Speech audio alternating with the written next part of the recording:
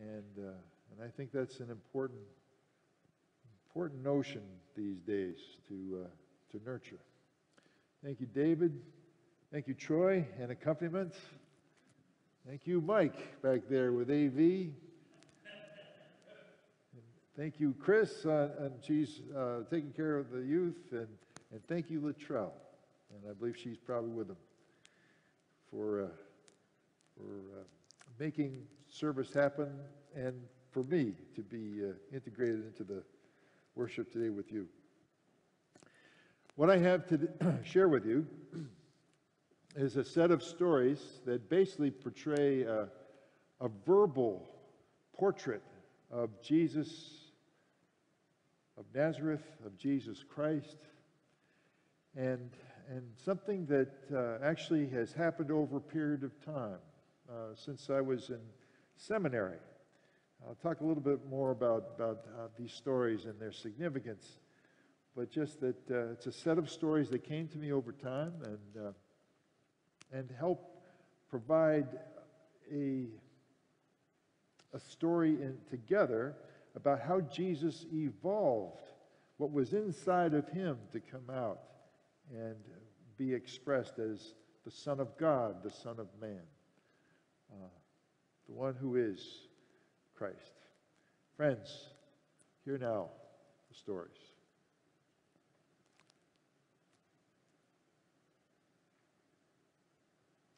In the beginning of the good news about Jesus Christ, the Messiah, the Son of God, the one who descended from God, as it was attested to by Isaiah the prophet. Look here, I am sending out my angel to confront you, who will pave your way. A voice declares in the wasteland, prepare the way of the one who is. Make the path straight for God.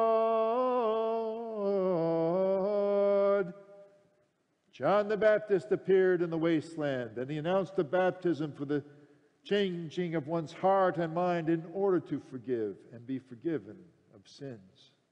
And people journeyed out to him from the whole region of Judea, especially from Jerusalem, and they were baptized by him in the waters of the Jordan, confessing their selfish thoughts and deeds. Now John was clothed with camel's hair and girded about the waist with a leather belt.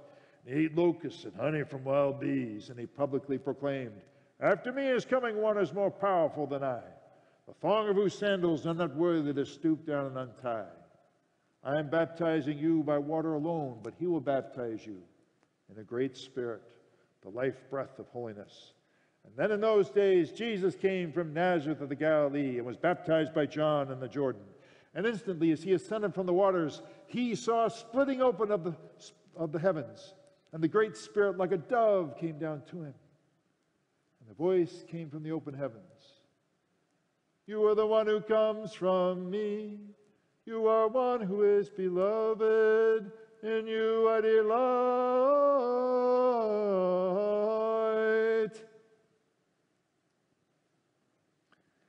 Right then, Jesus turned back from the Jordan and was urged on by the great Spirit into the wasteland of being tempted by one's own worst enemy. For 40 days and 40 nights, Jesus did not eat anything, and at the end of it, he was ravenous. So the enemy said to him, if you are a Son of God, speak to such as that stone so that it becomes bread. But Jesus answered, it is because of such as this that it is written, humanity does not live by bread alone, but by every word that God is still speaking. And Jesus was led up to be shown all the nations of the world in an instant. And the enemy said to him, to you I give the power of this whole domain and its splendor. It was given over to me to give to whoever I wish. Here is my foot to kiss, and yours will be all this. But Jesus answered, it is written, you shall worship the one who is your God, who alone is worthy to be served. Jesus was led into Jerusalem and placed at the top of the temple. And it was said to him, if you are a Son of God, jump down from here. For because of this it is written, God's angels are around you to protect you. And this, you'll be borne up so that you'll not even bump yourself against a stone. But Jesus answered, it is spoken. Stop tempting the one who is your God. that the temptation stopped, and the enemy backed off to try again. But Jesus returned in the power of the great Spirit, the life breath of holiness, and his reputation went out through the whole vicinity, and he preached in the synagogues there and was praised by everyone.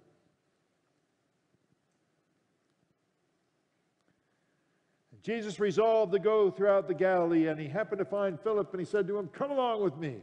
Now, Philip was from Bethsaida, the hometown of Andrew and Peter the Rock, who is sometimes called Rocky.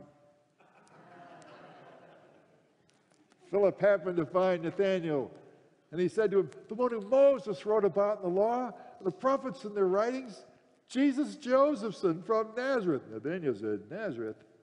Can anything worthwhile come from there?" Philip said to him, "Come see for yourself." And Jesus saw Nathanael coming towards him and said about him, "Well, look here, a true Israelite, in whom you can trust."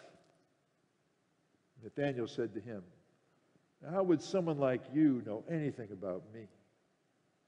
Jesus answered him, "Before Philip called for you, you were under the fig tree. I saw you." Whatever it was that happened under the fig tree, it must have been some crisis of loyalty and truth, because Nathanael answered him, "Oh, Rabbi, you're the Son of God, you're a king, you're an Israelite like one of us." And Jesus said, "Because I said I saw you under a fig tree, do you trust me? You will see greater things than this.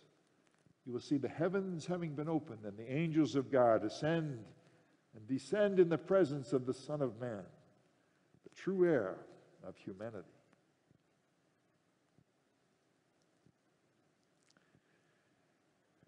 And Jesus came back to Nazareth, where he had been brought up. And as it was his habit on the Sabbath day, he went to synagogue. And he got up to read publicly, and was given the scroll of the prophet Isaiah. And unrolling the book, he happened to find the place where it is written, "The Spirit of the one who is God rests upon me, to anoint me to preach good news to poor people. I am sent to proclaim amnesty for captive people, and the recovery of insight to proud blind people. I am sent to heal in order to forgive, and to forgive in order to heal. I am sent to proclaim a year of reconciliation with the one who is God." Rolling up the scroll to give back to the attendant, Jesus sat down. The eyes of everyone in the synagogue were riveted upon him. And he began to say to them, "Today these words are fulfilled as you hear." But everyone was complimenting him and amazed at the elegant words that proceeded from his mouth. Then they said, "Isn't this Joseph's son?"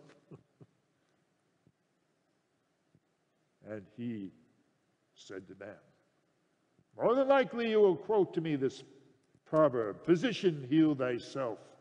And you will say, 'What we heard you did at Capernaum, do here for your own people.' I tell you the truth, no prophet is ever politically correct in one's own hometown. In all honesty, I say to you, there were many widows in Israel at the time of Elijah, when there was no rain for 3.5 years, but there was a terrible famine throughout the land. Yet he was sent to none of them, except a woman who was widowed, of Zarephath of Sidon of Lebanon. And there were many lepers in Israel at the time of Elisha the prophet, but none of them was healed except Naaman of Syria." All who heard this were outraged. They seized him and dragged him out of the synagogue at the very brow of the cliff on which the city was built. They went to throw him head first over the side, but cutting through their midst,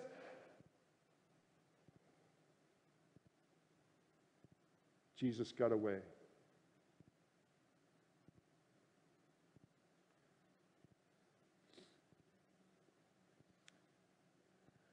There was a wedding in Cana of the Galilee. Jesus' mother was there. Jesus also was invited, along with some of his friends. When they ran out of wine, his mother said to him, "They are out of wine." Jesus said to her, "Ah, woman, what do you want me to do about it?" "Mother, it doesn't seem to be the time for me to do this sort of thing." His mother said to the servants there, "Whatever he says to you, do it." Now 6 carved stone jars were standing nearby, used for the Jewish rites of purification, each holding between 20 or 30 gallons. Jesus said to the servants, "Fill the jars with water." So they filled them up. And he said, "Now draw some out and take it to the master of ceremonies." So they did it. When the master of ceremonies tasted the water, now supposedly changed to wine, did not know where it came from, though the servants who drew the water knew. The master of ceremonies sent for the bridegroom, and he said, "Most people serve the good wine first, and after everyone is drinking a lot, then the cheap stuff. But you are only just now starting to serve the best wine." Jesus performed his first symbolic act in Cana of the Galilee and demonstrated his glorious sense of humor. And his friends were likewise transformed into disciples. And Jesus came back to Capernaum after a few days. And when it was reported that he was at home, so many people were gathered there that it was not possible to get through the door. And he was preaching the word of God, the way to live to them. Then they came, 4 people carrying a paralyzed person. And when they could not reach Jesus through the crowd, they climbed up on the roof. And when they had dug down and torn open a hole big enough, they let down the stretcher on which this paralyzed person lay. When Jesus saw their faith, he said to this paralyzed person, "My dear, your sins are forgiven." Now, some of those who were also sitting there disputed with one another, saying, "What is this? This is blasphemy. Who can forgive sins, if not God alone?" Right then, Jesus knew that they were debating about this with each other, and he said to them, "Why do these questions arise in your hearts? Which is easier to say to a paralyzed person, 'Your sins are forgiven,' or maybe 'Get up and walk'? But so that you may know the Son of Man, the true heir of humanity, has the power on earth to forgive sins," he said to that paralyzed person, "I'm telling you to get up, pick up his stretcher, and go on home." And that person got up, picked up a stretcher, and practically danced out the front door, so that they were astonished, and they said, "Praise God, we never saw anything like this." Praise God.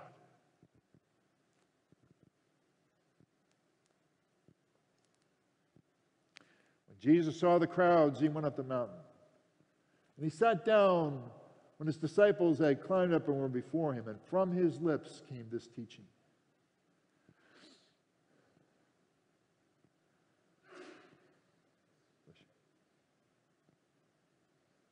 To be ripened are those who are challenged by poverty and disability, for theirs is the beloved community of heaven. To be ripened are those who suffer, for they shall be healed. To be ripened are those who are humbled, for they shall win it all in the end. To be ripened are those who hunger and thirst for justice, for they shall be satisfied. To be ripened are those who are merciful, for they themselves shall receive mercy. To be ripened are those who are pure in intention, for they shall see God in action. To be ripened are those who are peace builders, for they shall be called the children of God. To be ripened are those who are persecuted for the sake of justice, for theirs too is the beloved community of heaven. To be ripened are those of you who be cursed, persecuted, and accused of all kinds of terrible things, falsely on my account. Rejoice and anticipate the great reward that awaits you in the heavens, for the prophets were abused in the same way. You all are the salt of the earth, but when seasoning becomes tasteless, with what shall it be made savory again? Why, it is good for nothing. But even then it can be thrown out on slippery walkways.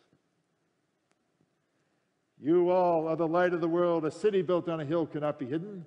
No one lights a lamp and places it under a basket, but on a lampstand, shining forth to all those in the house.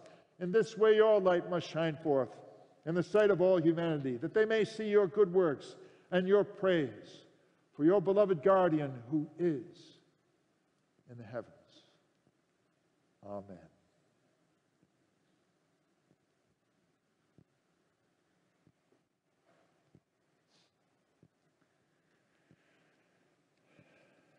Pandemic has given us an opportunity for renewal as a nation and as a church.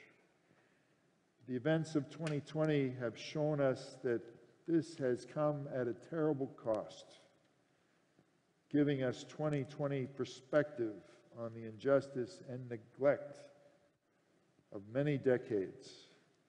The whole world is burning with ancient rivalries, war, environmental disaster, economic collapse, famine, unprecedented numbers of refugees, all made worse by a plague. One thing that we all have, even though, is our stories. That is what holds communities and families together, and what keeps us all going, no matter what we are, no matter who we are or where we are on life's journey or the political spectrum. My counsel to others for living in these times has simply been this: know your narrative. Listen with a willingness to learn. Question civilly. Stay engaged. Act. Vote. Speak up.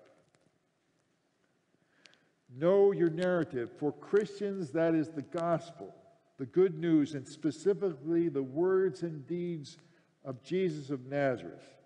The early church had the speeches and letters of the apostles, as well as the fellowship of their congregation to nurture them until Christ's triumphant return, while waiting under the domination of the Roman Empire.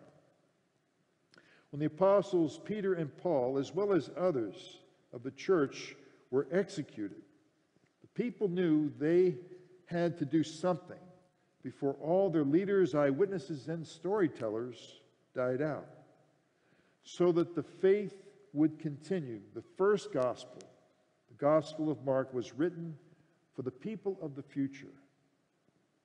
It was written for us. Other Gospels were written, with Matthew and Luke following the storyline of Mark. But, like John, they tailored their message for their particular audience at the time. Now today, I've given you a booster shot for knowing your narrative with stories I have been telling for many years now, which I have paraphrased word for word to unpack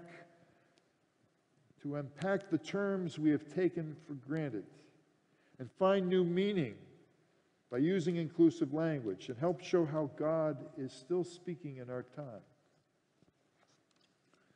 As I said, the pandemic has given us an opportunity for renewal as a nation and as a church. We need to know our narrative, listen with a willingness to learn, question civilly, stay engaged, act, vote, speak out. First, you have to know your narrative. You have to know what you believe.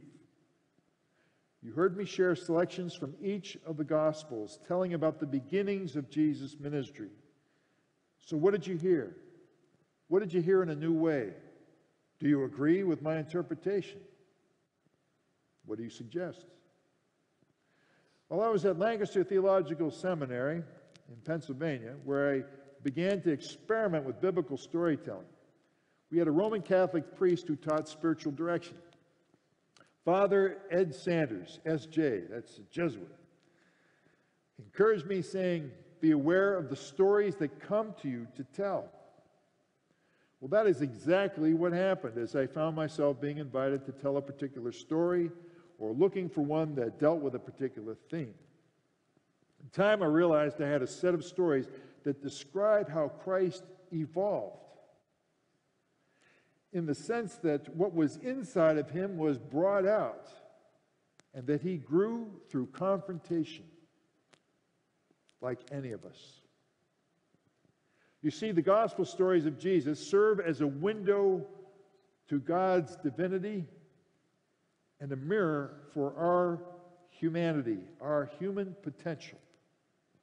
We see the character of God this way, where he is, through the words and deeds of Jesus, when he is wise, courageous, compassionate, healing, and even humorous. There are also characteristics for us to compare with our own humanity and to imitate Christ in our lives, ironically, as a way to truly be ourselves. And then we see that Jesus can get angry, discouraged, that he gets pushed to the limit, right? But also we see a way through those things through him. And here are some details that have emerged from me over time in the telling of these stories.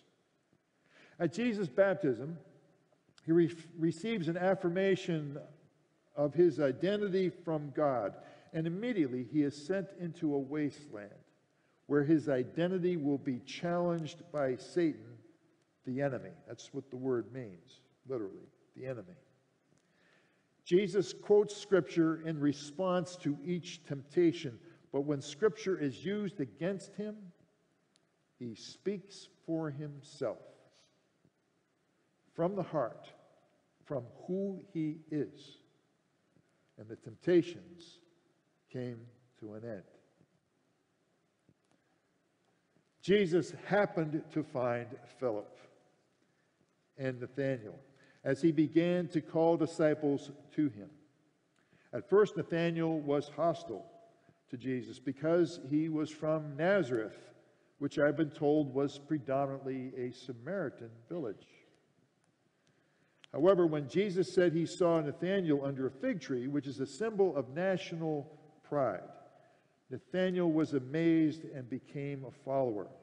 This is also the second time when a reference is made to the opening of the heavens for divine encounter. Jesus' sermon at Nazareth outlines his mission of liberation, healing, and reconciliation. Jesus also affirmed inclusive language, literally identifying a woman who was widowed, and not simply as a widow. When he was slighted by his hometown people who knew him, he gave it right back to them, but he was almost killed for it. At the wedding in Cana, we see Mary's continuing influence in her son's life, in this instance to encourage him to be all he can be. When I tell this story together with that of which he was rejected at Nazareth, it would seem that Jesus had been discouraged and that he may have felt the time to demonstrate his powers had not yet come, but he rises to the occasion. And I love making that connection of the role that Mary plays as that person in your life who says, you can do this. Here's the ball, run with it. Those people who believe in us. We also see Jesus' capacity for humor as he responds to the shortage of wine by providing an enormous abundance of wine. The healing of the paralyzed person was one of the first biblical stories I ever learned. It has that marvelous detail of these four companions who could not get their injured friend to see Jesus any other way except by tearing a hole in Jesus' mother's house, the roof, and in order to lower him into the house.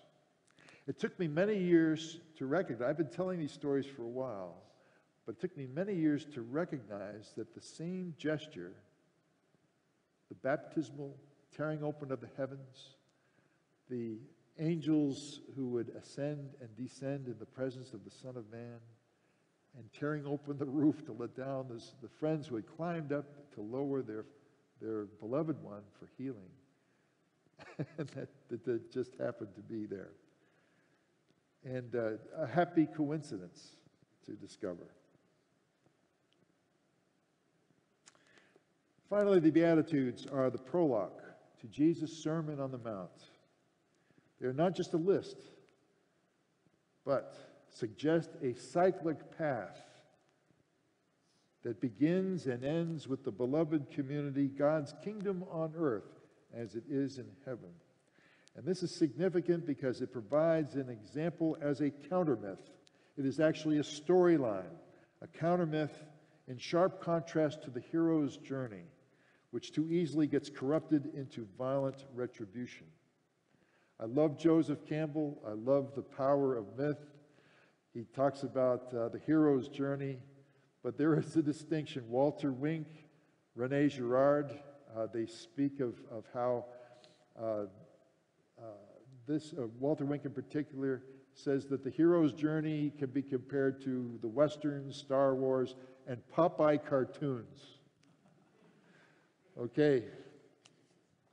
Bluto shows up, terrorizes the town. He abducts Olive Oil. Popeye's the stand-up guy. He tries to rescue Olive Oil. Boom, he gets clobbered. And then off he goes. And then all of a sudden, the spinach shows up. Da-da-da-da-da-da. Boom. Popeye clobbers Bluto, rescues Olive Oil, and they all live happily ever after until next week's episode. But we see that this, unfortunately, the use of violence, sanctified violence in the hero's journey, slaying the dragon, that story can be corrupted by those who think they are saving, well, Dylan Roof, killing 9 innocent people, thinking he's saving white civilization. The counter-myth says it begins and ends with the beloved community. It begins and ends with persecution, with a challenge, but there's a ripening. A friend told me about another way of thinking of blessed are is as a ripening, a preparing. And the various challenges, it goes from being a victim to then being proactive. It comes right back to being persecuted again, but then that story just starts all over again. And that's the story that Jesus lived out. With these samples from each of the Gospels harmonized to paint a portrait of Jesus Christ, my hope has been to encourage you to learn more about Jesus and re-examine what you believe about God. Richard Ward, who was the keynote speaker this summer for the Network of Biblical Storytellers virtual festival gathering, said that we must remember what is sacred about our faith and to know the story, to know your narrative. And let me just put it this way. What is the story that stands out for you? Maybe it's not a biblical story. Maybe it's a song, even. What is that story that is a guiding vision for you? What stories keep coming back? What is the story that comes to you? In this way, you can grow in confidence because you will know your narrative as a Christian and not be afraid to listen to others who push their narrative. You can question them if need be. And you will be able to stay engaged in the conversation and speak up when you must. Amen.